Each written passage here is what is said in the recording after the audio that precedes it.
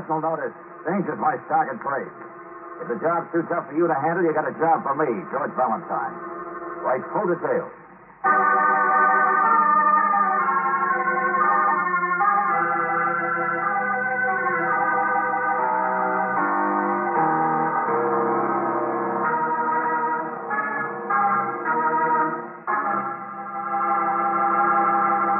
Greetings, mystery lover, and welcome to another Let George Do It adventure.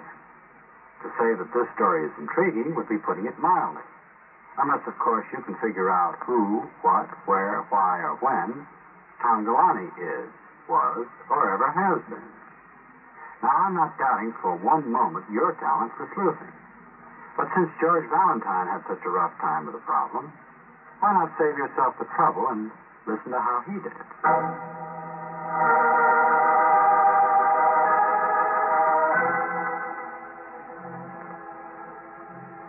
Tongalani.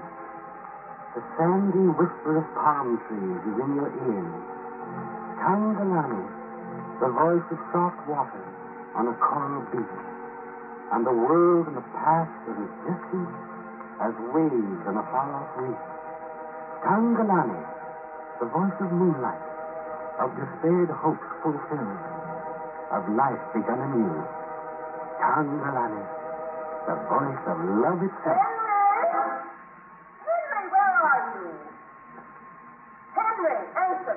Yes, dear. Yes, what is it? What on earth are you doing? Nothing, dear. I was just figuring out the bills. What? What bills? You're messing up the bank accounts again. Well, I just thought you might like some help with them. Since when do I need any help with additions? What on earth's the matter with you? Jane, dear, I'm a little tired, that's all. Why? Every other day of your life you've dug in the roses at this hour. Well, I've already finished digging in the roses. No, you haven't. You sneaked in here. I didn't sneak anything. You did. I saw you. It's 1 o'clock and you ought to be out with your precious roses, digging until it's time to go back to the office. But instead you sneak back in here like I'm sorry, dear. I'm just tired. I just wanted to sit down for a while. You came back here to snoop on me. Oh, Henry, I'm sorry. But when we have guests, I should think you'd be able to put out a little bit of effort. No, it's my fault, dear. I just thought since they were your guests, not mine, you'd want a chance to... Who is this Mr. Valentine, anyway? Oh, he's nobody. Just someone I met. Miss Brooks seems very nice. Yes. You'd notice that, wouldn't you? Oh, now, Jane... Be quiet, I'll hear you. But I did want Mr. Valentine to have a chance to meet you. Why? Well, sir, to my husband, aren't you? Or have you forgotten? My dear, it's after 1 o'clock already. Mrs. Calder? Oh, why, yes, Mr. Valentine. Right in here. I was just seeing if Henry wouldn't join us. Oh, hello, Mr. Valentine. Miss Brooks. Oh, Mr. Sawyer, we've been out admiring your rose garden. Oh, yes, it's my little hobby. Thank you. But if you'll excuse me now. Oh, well, stick around, Mr. Calder. We've barely had a chance to meet you. And your wife has talked about you so much. She has? Why? Oh, well, I don't understand. Well, Henry, it's... No, please, no, excuse me. I'm not a very interesting person, I'm afraid. Jane can tell you all there is to know about the roses. Besides, I barely have time enough to change my clothes and go back to the office. I'm glad to have met you. Excuse me. Goodbye.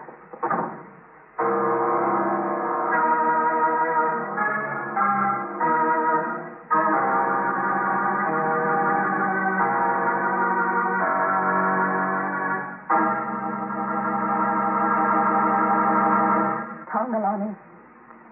Oh, Tongalani. No. Take it easy, Mrs. Calder. Did you see how he looked? How he ran out of here like a frightened little rabbit. Yes, but your husband's hardly the criminal type. All this mysterious talk about Tongalani when you first got in touch with me. Oh, I didn't think it had anything to do with crime. But the way he's been acting... Tongalani. George, don't you think you ought to tell us what we found out? We've been married 25 years. He's never done anything except dig in his precious garden until I can't stand it. I know, sure. He's 47 years old. I've been everything that a wife should be. He's been helpless without me. He doesn't make friends easily, you know. He doesn't do anything easily. In fact, he seldom does do anything. That's why it made me so upset. Mrs. Calder, stop it, please. I know how you feel, but listen to me. Now, you wrote me a letter. Your husband's up to something. You want to know what it is? I never in my life thought I'd have to go to a detective, let alone on a matter involving... I know. He's not the type to be mixed up in anything more dangerous than rose thorns. Well, I started with this word Tongalani. You were worried about it. I looked it up as a location, a place, and there isn't such a one. Well, he was saying it in his sleep over and over again, and he's so different these days. I know, but Tongalani's not a place, Mrs. Salter. So we checked that off. And the word doesn't seem to mean anything in anybody's language. Check number 2. So we went to work on some of the other leads you gave us. His business. You investigated his... Your husband's made a lot of money in his business, even if he hasn't made plans to make you happy. But there's never been a manufactured product called Tongalani or an advertising slogan or anything. The way he'd disappear for hours at a time. And when I asked him about it, he almost fainted. I told you that, didn't I? And his lying. He's never lied to me in his life before. Yes, Mrs. Salter, you told me everything, and I investigated everything. Wait a minute. There. Huh? It's Mr. Richter. I asked him to stop by a minute to meet you. Who? Emil Richter. He's about the only close friend Henry's ever had, I guess. They met a couple of years ago. But of late, Henry's been just as strange to him as he has to everyone else. Mrs. Salter, I don't have to see anybody, not anymore. Well, he's practically great, Mr. Richter, and he used to come to dinner nearly every week. I've never talked to Mr. Richter about my worries, but I thought if you could question him, you might know something that we... Here. Hello, Mr. Richter. Come in. Please, come right in. Afternoon, Mr. Salter. I got your note. I understand you want me to meet somebody by the name of Valentine. What on earth is it all about? Yes, that's right, me, but not today. Huh? Oh, hello. Where's Henry? Look, I'm sorry, Mr. Richter, but I won't have time to talk today. Do you mind? I'll give you a ring. Explain it later. But I asked him... If it's all right with you, we'll skip it, Mr. Richter, huh? Perhaps another time. Well, sure, but please do give me a ring. I'd love to know what it's all about. Yes, thanks a lot, friend. Goodbye. Mr. Valentine, really? Lady, you listen to me. I wouldn't have taken your case if I'd known what it was in the first place. Now, you showed me some of these notes in your husband's handwriting. Were they all folded like this, incidentally? Oh, I didn't touch them. But I thought you might find... Romantic claptrap. Escapist stuff. Dreams of the South Seas. Can life begin at 47? But all right, because I'm curious, I run down the leads you give me. Tongalani. And the name of some jewelry company you found checked in the phone book. We went to that company, Mr. Salter. Your husband had ordered something from them with that same name engraved on it. Name? Sure, of course, Tongalani is the name. Symbolic one, probably. Not a real name, I guess. But the locket it was to be engraved on was real enough. No. Yes, it was 3 months ago. Mr. Salter paid $500, and the locket he ordered was shaped like a heart. Tongalani, shaped like a heart. Mr. Valentine, there must be some other explanation. And that's not all. We found his car, like you said, when he was supposed to have been here at home. Yes.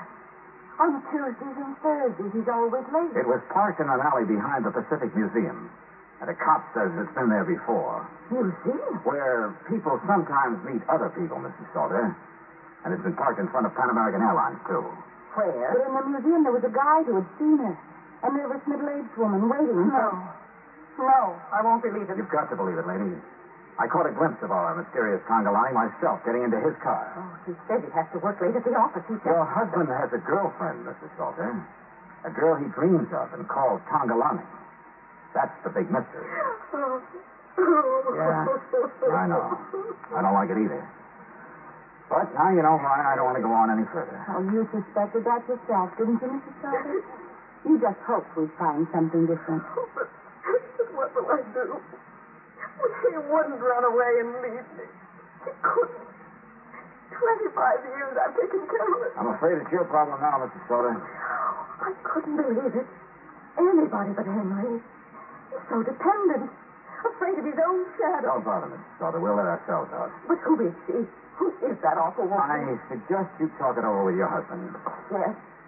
Yes, I will. All right, come on in. Oh, George, I feel so sorry for her. Put an ad in the paper and you become Dorothy Dix. Yeah, so we made somebody unhappy. Let's go home. Yeah, all right. Remind me to turn down the next 5 feet. George, that's the wrong door. I know it. It's the room Mr. Salter was in before. He'd been writing something. What? Didn't you notice ink stains on his hands? The loose pen on the desk? Here we are. But you told Mr. Salter we were through. Well, maybe I'd like to meet this Tongalani. Yeah, here's some more of that stuff he writes to her. Lying flat under the pad. Here. Tongalani, the whisper of palm trees is in your ears. Tongalani, the voice of love itself. That bald-headed little heel ought to be... George. What's the matter? This is not a letter. Not even a note. Look at the end of the paragraph. Huh? It says, end of chapter 12. In the next chapter, Tongalani and her middle-aged lover... Tongalani's nothing but a character in a book he's writing. But, Brooksie, we saw her. We ran down the leads. There is a real woman that saw her scene. Come on, Angel, we're going to work fast. Not in this house. This is the kind of cute situation that's just full of dynamite.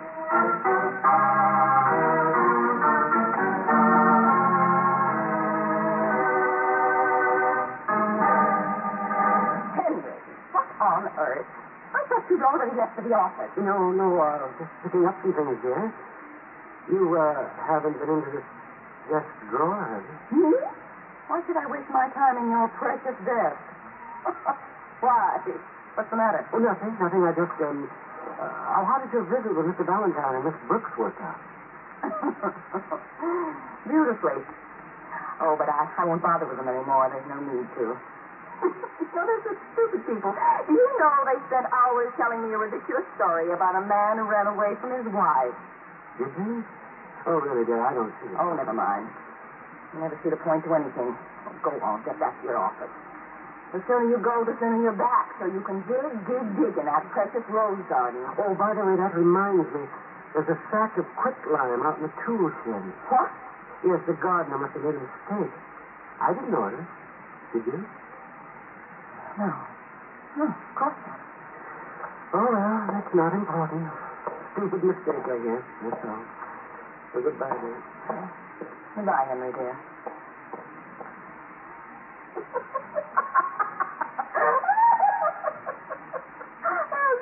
Stupid mistake. But you and Mr. Valentine made it, not me.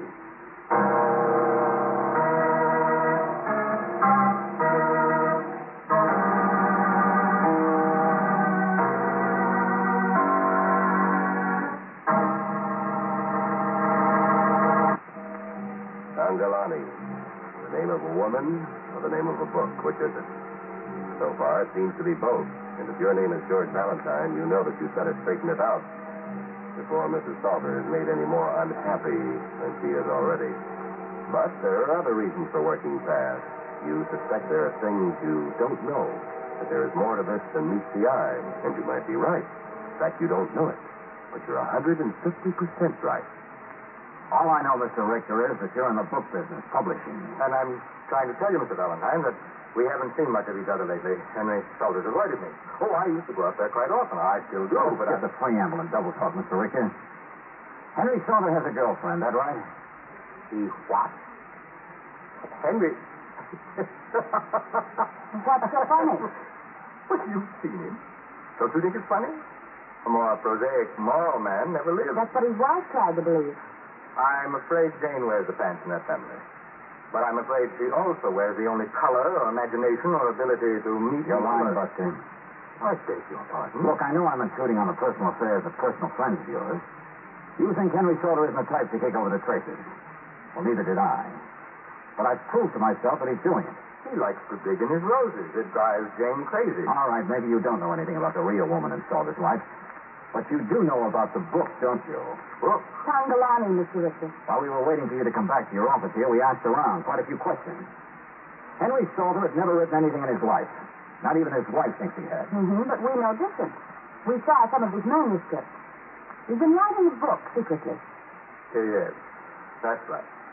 Go on. No, you go on. You're his publisher friend. You're the only one he might confide in. You tell us. Well, it's not a very good book, but it's been good for him to write it, I thought. Keep talking. Some kind of escapist junk, isn't it? Possible for a man to start his life over, that kind of thing? A dream. A dream. Everybody has a dream, Mr. Valentine. I've even encouraged it. Egged him on to do it. Why not? It's a book, that's all. Man gets bored with roses after a certain number. And bored with his wife. I don't think the Salters have ever been very happy together. But if you're suggesting the woman in the book is modeled after a real-life person... I'm not suggesting anything. Of course. Well, anyway, he started the thing over a year ago, timidly, sophomorically. It's been our little secret, that's all. Each week, he carefully folds up his little pages, mails them from his office, and I lock them up very hush-hush. And the next time I see him, I give him my criticism. Wait a minute. Mails it in a business envelope? Well, yes, I think so. Why? Good heavens, there's nothing wrong with this, you know. Someday it may even be good enough to publish. Not as though anyone were plotting a murder or anything. Huh? Okay, I hope you're right. Thanks. Mr. Valentine, wait. See you later, Buster. Come on, Angel.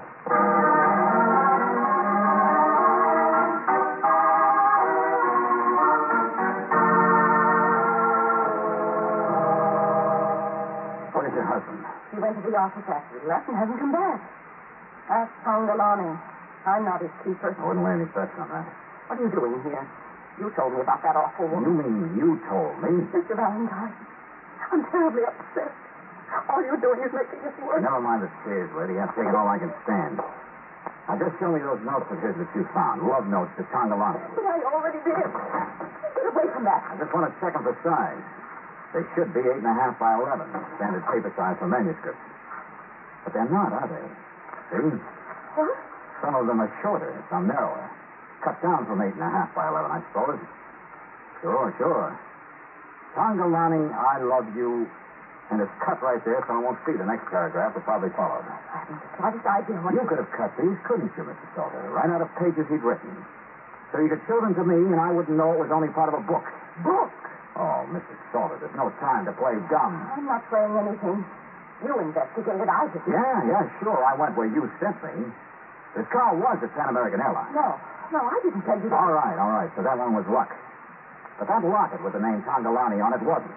And the jewelry company you referred me to. Mr. Valentine... 3 months ago, he paid $500 for that locket by mail. Well, you could have ordered that, couldn't you? I'll bet you write checks and keep the bank accounts in this family anyway. So if you didn't order it, then why didn't you notice the big withdrawal he made? Oh, you don't know what you're talking about. You saw that woman yourself. He's been meeting her at the museum. Oh, yeah, sure. I caught a glimpse of a woman getting into his car. And the museum man and the cop confirmed it. But you could have set all that up. Middle-aged woman, the man said. You're middle-aged. The car seemed to confirm his presence. But who else would have the keys to it? Well, you, naturally. Stop it. I might be wrong, Mrs. Salter, but you hired me for a sucker, didn't you? Your husband could no more have a girlfriend on the side than he could fly to the moon. So why did you hire me to investigate and confirm the fact that he did? Lady, you and I are going to... Wait a minute. Yeah, Brooksie? I called Mr. Salter's office and I talked to his secretary. He says Mr. Salter hasn't been there all afternoon. What? He left here. He did. I'm sure he just... Hold it, I'll get that. Now, I got a little worried after you left me. I tried to reach Henry. He hasn't been in his office all afternoon. We already know. But where is he? I tried his club. I tried every place. He hasn't been seen since lunch.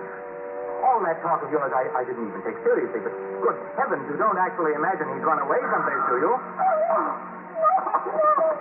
Mrs. Salter. He'll be all right. He'll just send it. Here, Smelly. Come on now. I suppose Salter's got a good deal of money, hasn't he? Little mousy guy was pretty successful at business. Even if his only happiness is in dreams. Why, yes, Henry's even wealthy. What are you talking about? Well, Mr. Salter's using me, using Henry's dreams and me to set up a perfect murder. Murder? You'd better call the police, George. She's all right now. What happened? Sure, Mr. Richter. What better way to be able to tell people your husband ran away with a strange woman and disappeared? You get nothing but sympathy. Like the sympathy I wasted on her before. Sympathy and money. Get away from me, all of you. Henry went back to the office. Be quiet, please. I want to tell you how people fold letters. You what? George, what are you talking about?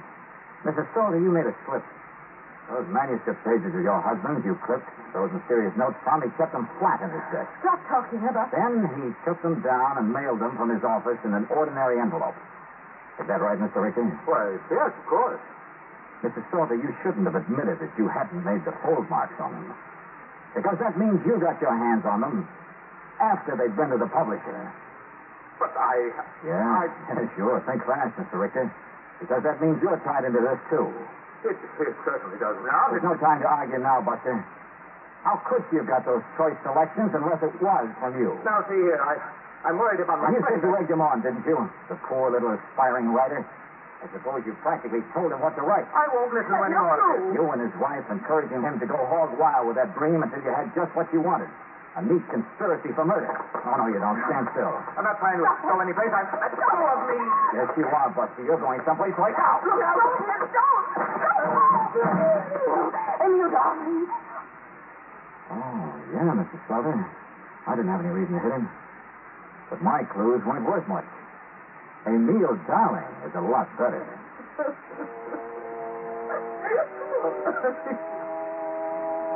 Emil and I, of course. But what of it? Henry's nothing. He never was.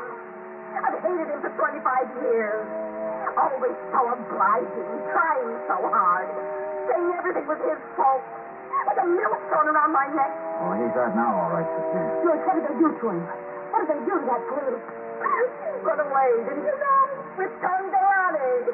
My little Henry. Imagine Henry. Stop that, sister, and tell us what you know. Ask Emil. Ask him. How should I know? He's the one who's... Who's what? I won't say more. George, what's the matter? You said too much already, didn't you, Mrs. Slaughter? What are you going to do? Telephone the one place for your husband that you didn't send me.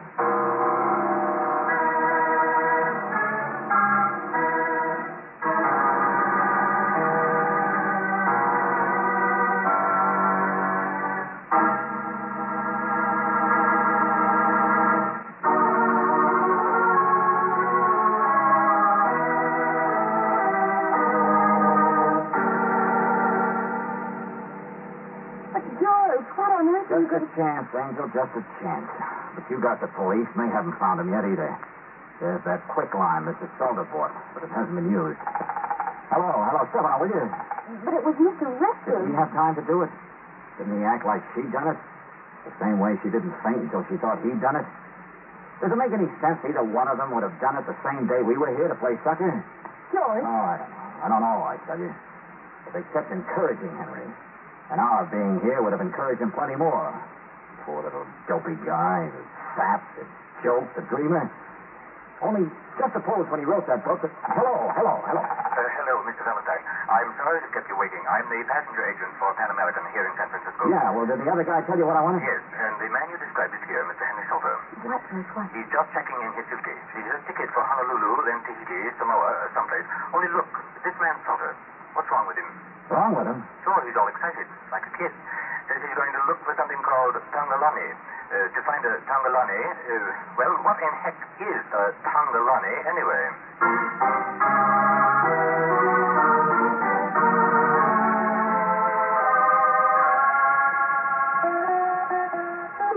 He did run away. Well, they drove him right into it, didn't they, Angel? Egged him on. Only they were blind in both eyes.